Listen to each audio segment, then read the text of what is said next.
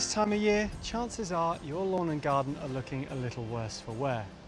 With water being such a precious resource in Australia, it's about time we came up with new and innovative ways to keep our lawns and gardens looking this good all year round. Even a good soil can become water repellent, and that's where the water doesn't penetrate down to the roots, so the roots come up to the surface. Here is an example of a lawn under heat stress. Now, because the roots are on the surface, when we have a hot day, this is going to turn brown and the whole lawn can die. Using a soil soaker like Easy Wet will let the water penetrate down into the roots where it's needed.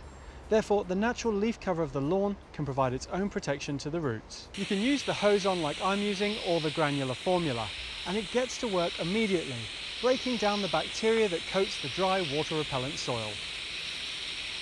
Don't forget your garden. Whilst compost adds nutrients and retains moisture as it breaks down, it can become water repellent.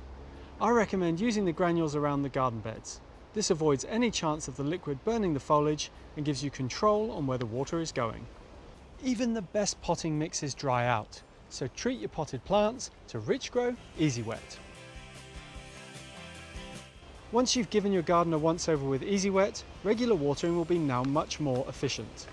Water less often, but ensure deep and effective watering. This is where mulch plays such an important role.